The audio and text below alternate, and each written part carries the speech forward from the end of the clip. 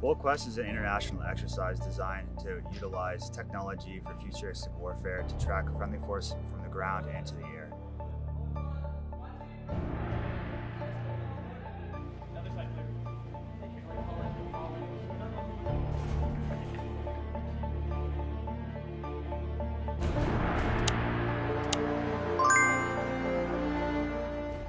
I've seen the integration between the Canadian engineers and the US Marine engineers. The integration very well.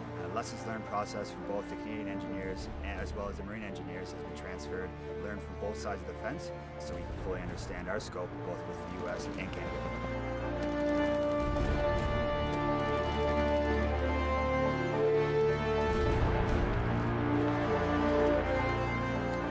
So I've seen a very big connection between the Canadian combat engineers and the Marine, United States Marine combat engineers in the way that I didn't expect.